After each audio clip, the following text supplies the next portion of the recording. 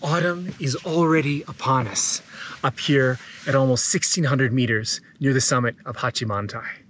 Allow me to show you some of my favorite, really accessible spots up here to experience the fall.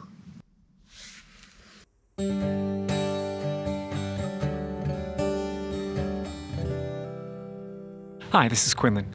Today I'm up here on Mount Moko in Hachimantai, and this is one of those easy little hikes that takes about 20-25 minutes, but the rewards are just fantastic.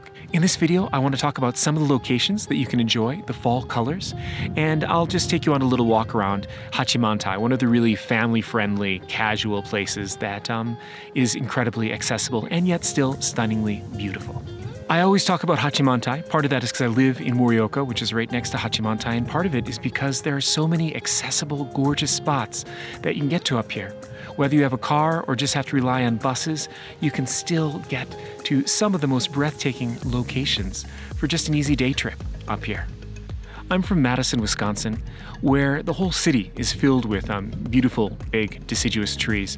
And so you don't really have to drive out into the country there to see and enjoy the fall colors. But in most Japanese cities, sadly, including Morioka, there aren't that many trees in the city, and the parks are not as numerous as one might hope. And so you do kind of have to get out into the countryside around this season to enjoy the riot of color that the mountains are erupting into here. Unlike Wisconsin though, it's just completely volcanic and mountainous, and so you get to enjoy a whole nother level of colors. It's not just a flat forest, but just mountainsides with patches of red and orange and yellow. And the people here love it, and so on weekends, places are just packed.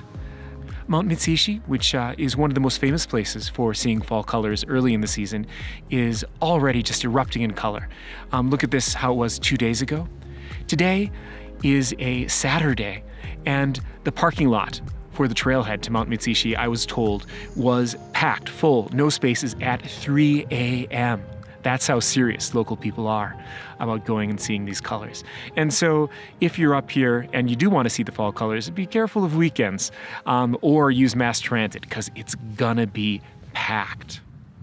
One way that I found to sort of avoid this, if you have the luxury of doing it this way, is to go late. People like to go early, show up, see it, and climb back down by mid-afternoon. I found that by showing up late, I can dodge a lot of the crowds because most people like to go down before it gets too late in the afternoon, which is generally good advice when you're hiking.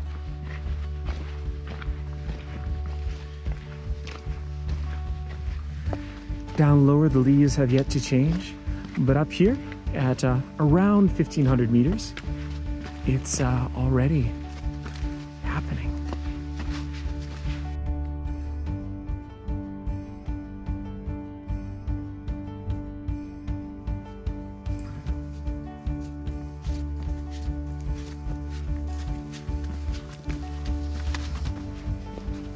Perfect.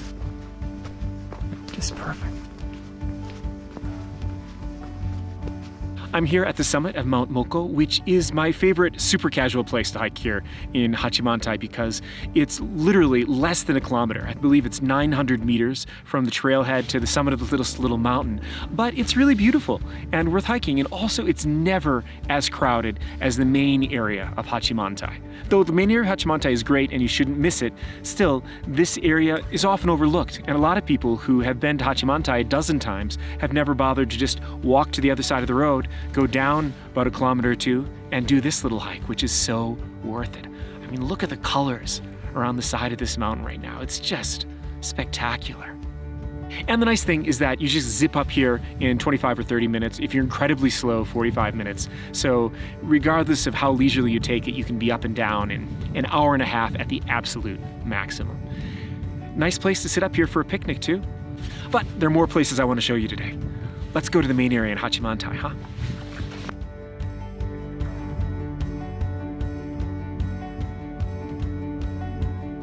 I'm right here now at the entrance to the main Hachimantai summit area.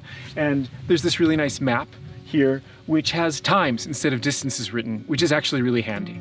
There's a paid parking lot here, and just a 5-minute walk down there's a free one. And you just walk up a stone stairway.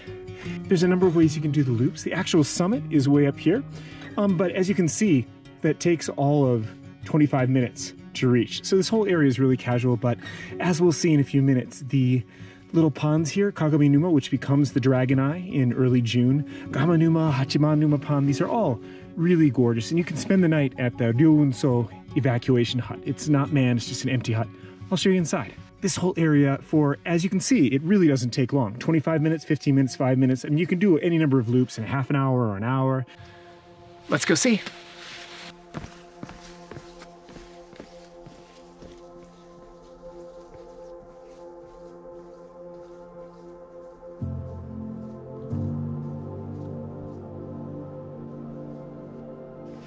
Usually you want to be down out of the mountains by the time it gets this close to dusk.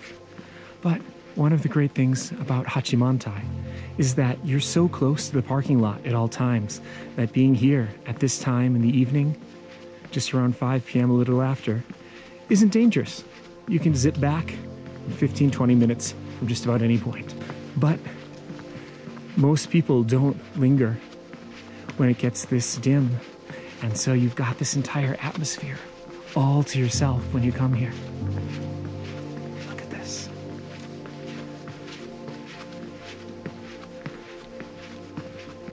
Another great thing about this Hachimantai area is that pretty much the entire summit area is either paved with stone or has these nice wooden boardwalks.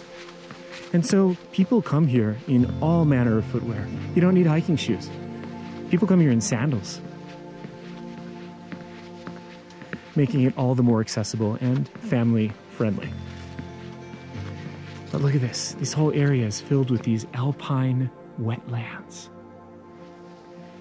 The season is done, but if you come here in the middle of the summer, you can see little carnivorous plants, sort of the Japanese equivalent of honeydew, if you're familiar with them. This area is perfect on clear, sunny days, and it's perfect when you're lost in the clouds and the mists, like today.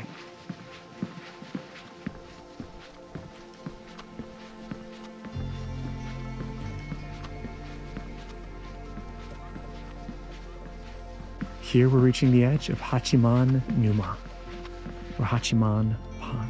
You can see behind me this sort of golden grass. There's a word in Japanese, koyo, which literally is the Japanese characters, the kanji for red and leaves. Koyo. And this is the way that they express the changing of the leaves in the fall. Koyo. Let's go see koyo. The koyo this year is beautiful. There's another term called kusakoyo, which is used to describe the landscape here near the summit of Mount Hachimantai. Kusa means grass, and so this grass is, of course, during the summer, a nice bright green. But now, in the early autumn, it all changes this golden color, and then to a darker brown. And this is called the coloring of the grasses, the kusakoyo, and it's also beautiful. Though if you do come up here to Hachimantai, the summit area, and walk around Hachiman Pond, as one does, please don't forget to go to the other side of the road, and if you don't have a car, walk the extra kilometer down to the trailhead of Mount Moko and go up there, because the colors there are just amazing. I love Hachimantai, but there's not many deciduous trees up here, and so you just want to go down to Mount Moko within walking distance to see those bright reds and oranges. It's such an easy hike. You can bring the whole family. You got a 5-year-old kid, no problem. To be honest, I think this area might be one of the strongest selling points for living in Morioka, or an area right near Morioka, to have this paradise within casual day tripping distance, just a little over an hour drive away.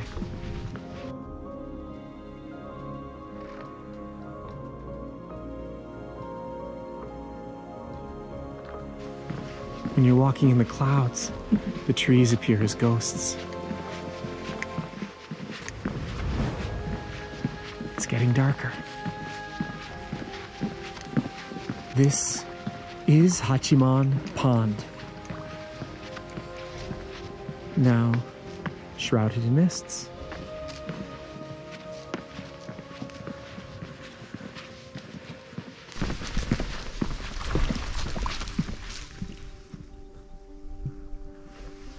This is the lodge up here on the shores of Hachiman Pond. There's a wood-burning stove and bathrooms inside, but no water. I'll show you briefly. Oh, it sounds like there's some people inside, so I don't want to intrude too much, but I'll just show you what it looks like. Well, looks like they got the wood-burning stove going. It's pitch black inside there, and so I can't really show you inside there, but it looks like there's about 5 people spending the night. They got the wood-burning stove going, having a party, drinking. Looks like fun, huh? If you're going to take the bus or a car up here to Hachimantai, and there are buses, you can find English language bus schedules that'll take you from Hachimantai, or in fact sometimes all the way from Morioka Station up to the summit of here. But if you're doing that, you want to buy snacks and food and drinks before you go, because there's really not much up here. There's a place called the Mountaintop Rest House, which is closed right now because of the pandemic, but even when it's open, they've got a little gift shop and a vending machine, but there's not really much in the way of food. And so I recommend stopping at a supermarket or convenience store near the station, near Morioka Station, before you head up here, regardless of how you get here. But you don't need much. You can come up here in casual clothing. Just remember, it's a good 5 to 10 degrees Celsius cooler than it's going to be down in Morioka, and so make sure you bring a windbreaker or something, even if it's a hot day. You may need it. Also, weather changes quickly, and so it's not a bad idea to always have something that can work as a raincoat with you. This area here, the summit of Mount Hachimantai and the Mokodake area, are a perfect place for everyone to go, and I'm sort of a broken record here, but it really is nice. Most of the places I take you in my videos are a little bit more rigorous, a little bit more strenuous. They're a bit extreme and not really for everyone, but this here is for everyone. So what are you waiting for? Come. If you like my videos and enjoy the drone footage and some of the stories, then please consider helping me continue doing this by supporting me on Patreon. There's a link in the description. And by supporting me monthly, you'll have access to some more photos and videos, and at some levels even wallpapers of some of the photos that I take. Also, I have a Teespring shop, and so you can buy things like hooded sweatshirts and t-shirts with the Go North logo on them in order to help support the channel. Link is also in the description. Thanks so much for your help. I'm Quinlan on Instagram and GoNorthJ on Twitter. Okay, I'm losing light, it's getting dark, and no matter how easy it is to get back to the parking lot, there's no sense waiting here until it gets pitch black. So I'm gonna start heading back. Thank you so much for watching, and I'll see you on the trails.